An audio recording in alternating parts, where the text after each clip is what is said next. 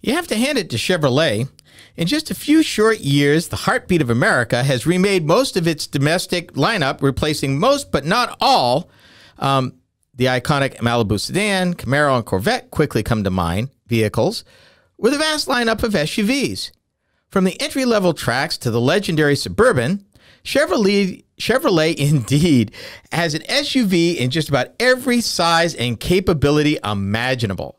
Stylish, functional, and impressively reliable, Chevrolet continues to stay relevant in a mobility universe that continues to change in real time. Now that brings me to the all-new Chevrolet Blazer.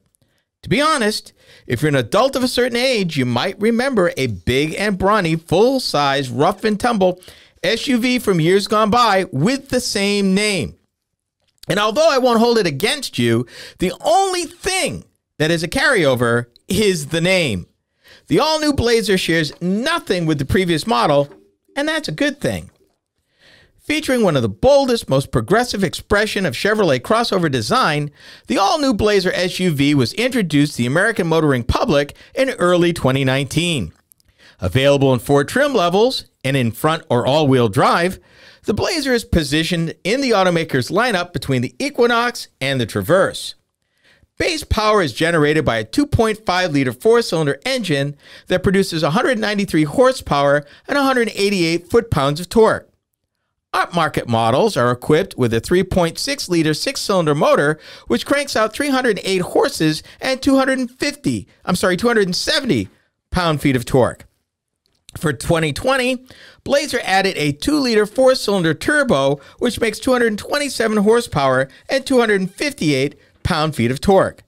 All 3 engines are bolted to a Hydra-Matic 9-speed automatic transmission. EPA fuel economy is 21 city, 27 highway for the base 2.5-liter 4-cylinder. The 2-liter 4-cylinder turbo comes in at 22 city, 29 highway for front-wheel drive, 22 city, 27 highway for all-wheel drive. And the 3.6-liter V6 delivers 20 city and 27 highway for front-wheel drive, 19 city, 26 highway for all-wheel drive. Cargo capacity is 64.2 cubic feet, with towing capacity 4,500 pounds. Here's what I liked about the vehicle. Before I share that, a confession.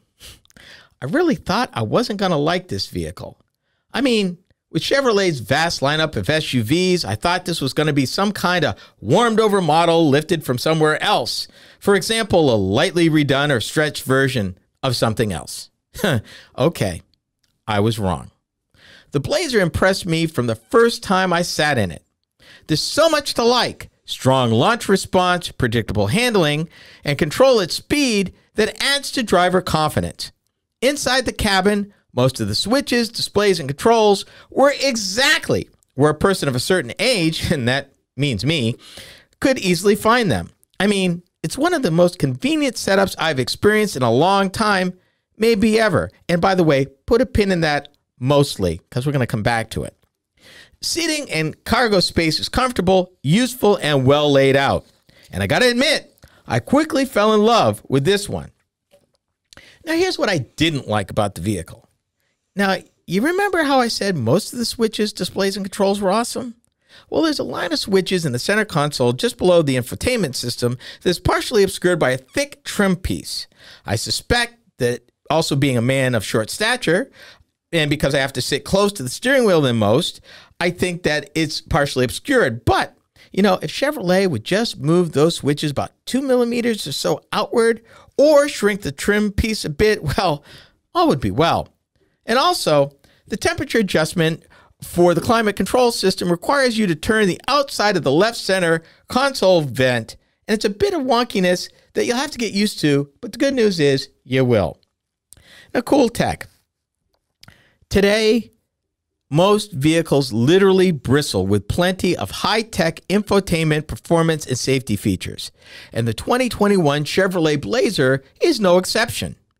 Let's just say that the SUV has more tech than you'll ever use or need, and just enough advanced safety features to keep you safe should you ever need it.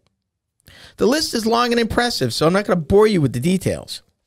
Let's just say that the Blazer's no slouch when it comes to technology. So here's the bottom line, and I want to go on record saying this first, and I want to say it to you, Chevrolet. You broke my heart. This is an SUV that I would personally buy outright, hands down, for so many reasons. But the sticker price stopped me cold. Yeah, you could buy this SUV for less money than the one I test drove because, you know, they want to wow the automotive journalists with all the fancy stuff. But yes, it drives up the sticker price, even though it's really nice. I would really love to drive a base model to see if the love that I have for this thing would still be there. In any case, the Blazer is what I would call a right-size Chevy for those of us who are empty nesters but want something with a bit more room and sophistication than an Equinox, but you're not quite ready for the heft of a Traverse, aka Mommobile. Well made and well engineered. You're going to want to add this one to your shopping list. The base manufacturer's suggested retail price for the 2021 Chevrolet Blazer SUV starts from $28,800 for the Blazer Forward L up to the $45,850 for the all-wheel drive Premier 3.6. Destination charges add $1,195. Now, you'll see what I mean when I tell you about the MSRP as tested. The 2021 Blazer RS all-wheel drive with the following options is what I drove.